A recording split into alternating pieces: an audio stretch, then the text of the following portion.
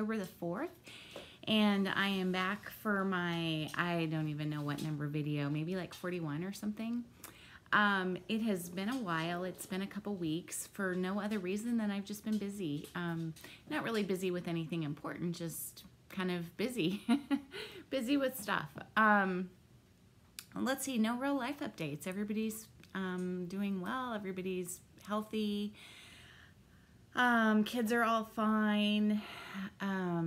Brian and I are fine. He's been traveling a ton, so I've had all kinds of time to do Flosstube videos, but I've just been busy stitching and doing other crafty, fun stuff that, yeah, you know, and it's fall, and so as you can see, the house is decorated for Halloween. I think I've mentioned this every year that I probably have close to just as many Halloween decorations as I have Christmas decorations. And there's a stupid fly buzzing around. Every creature that lived outside before it got cold has decided to come inside and drive us nuts in the house. But anyway, so the house is decked out. I will insert some pictures if I get a chance, depending on how long this goes, either at the beginning or at the end, or maybe even in the middle. So I may insert a couple of pictures here of some of the decorations.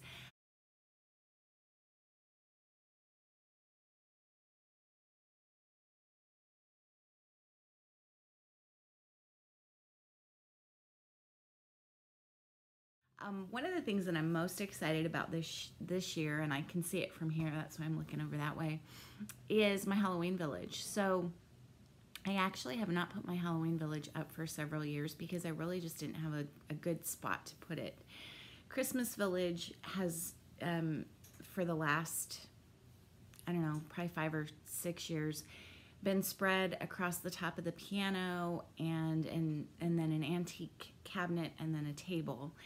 And I just wasn't pleased with how that looked. Well, I happened to find, my rug cooking store is also an antique store, and I happened to find there and I know these have a name, but basically it's a type of a bookshelf that has 1, 2, 3, 4, 5 shelves on it. Long shelves, like kind of standard, you know, maybe like 5 feet tall, 4 feet wide kind of thing. But it has, it's not solid in the back or the sides. I'm going to insert a picture so you'll see it here in a second. And it has a crank on the side, and you can actually pull the shelves out so that the one on the bottom is out further than the one on the top, kind of like a tree shape. I'm sure there are technical names for all of these, and I just don't know. I don't know furniture names. And then you can actually pull it all the way out, and it doubles as a table, like kind of a long rectangular table. So I came across, I know they make these new nowadays, and I know they're kind of pricey, but I actually came across an antique one and kind of snatched it up as soon as it became available. So I finally have a place to put my Halloween village, and we'll have a place to put my Christmas village all in one spot. Very excited about that. So I put the Halloween village up and then realized that I don't actually have enough to fill the shelves for Halloween. So the bottom 2 rows are my sort of fall / Thanksgiving village. But I think it looks, you know, I'm happy about it.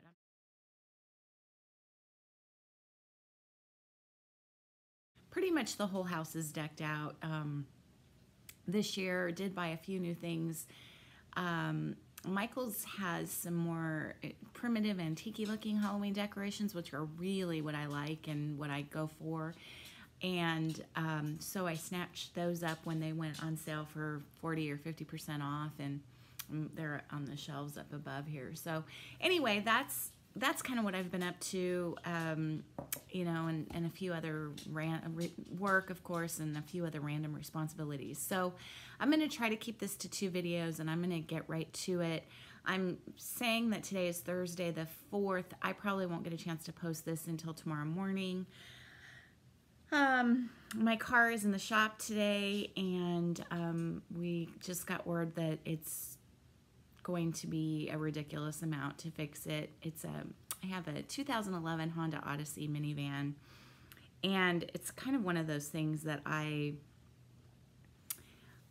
wanted to trade this van in for a really long time. It was a great car when the kids were growing up. We've had minivans since I was pregnant with Maddie. So I've driven minivans for the last 18, almost 19 years. And I'm tired of driving a minivan, especially when it's just me in this big old minivan. They're great for, you know, big families and great for lugging people around and stuff around, but I was just tired of it. So, it has a lot of miles on it. It has become the family car, and so we, you know, take it on vacation. And of course, it's very comfortable and all of that good stuff. Well, it's been kind of shaking lately, and I knew something was wrong. We had 4 new tires put on it recently, and that didn't really cure it. And so, you know, it wasn't like a big deal. You kind of would forget about it unless you happen to be driving it. And so I took it in, and of course, it's the front axle, and it's going to be $3,000 to fix it. And I said, yeah, no, we're not doing that. So we need to go pick my car up, and Brian's going to come home here in a little bit, and we're going to go pick it up. And then I think we're going to take it this weekend and trade it in, because it's just not worth, for the high miles that it has on it, it's not worth paying that and keeping it, and I don't even really want it. So, but anyway, so I'll probably have to do one video today and one video tomorrow. So I'm going to start, and then I'll download them both at the same time.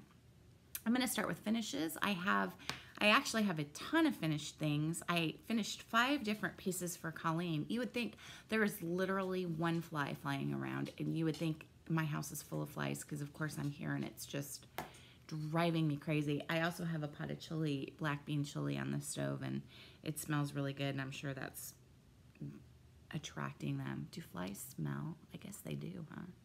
Do they have a sense of smell? Jen? Do they? I don't know. I'm confused by that all of a sudden. Anyway, I have 5 finishes for Colleen. She did 5 different pieces, beautiful, beautiful pieces, and got those finished for her. And I will insert. I didn't bring them all down. I will insert some pictures of those if I get a chance. But I did not do the stitching, only the finishing on them.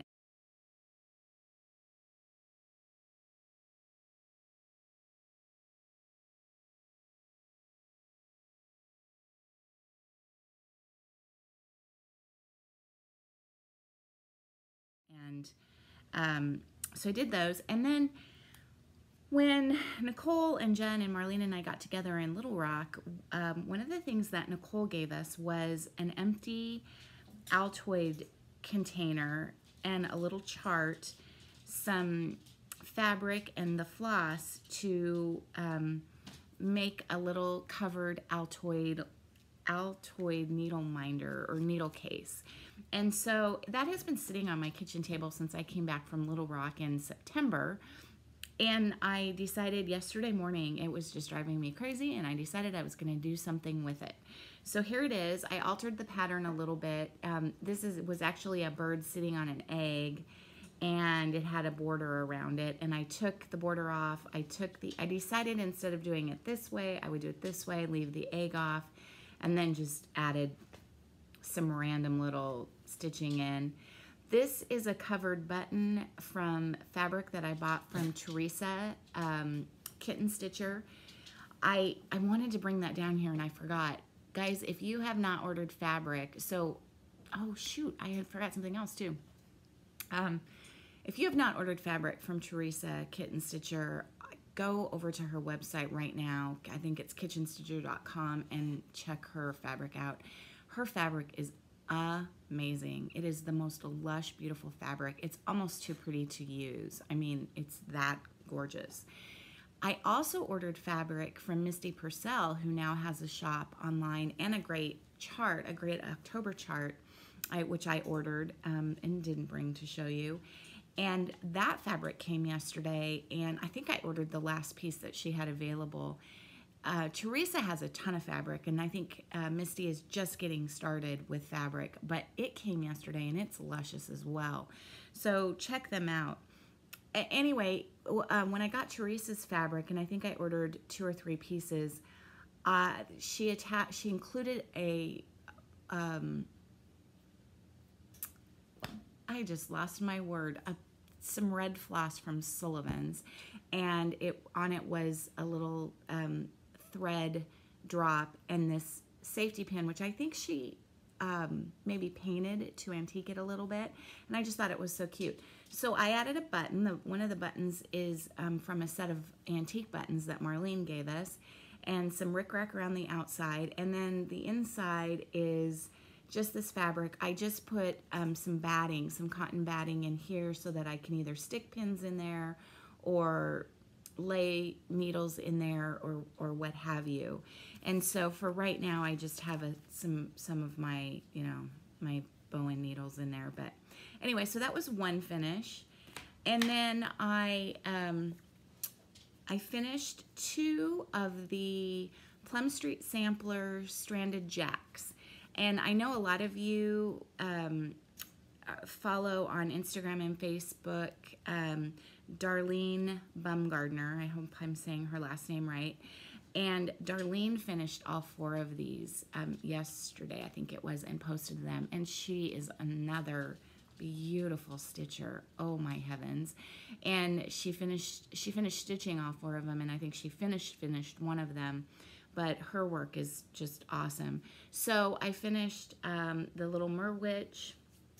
I love this one. This is, I think, my favorite one. I don't know. They're all so stinking cute.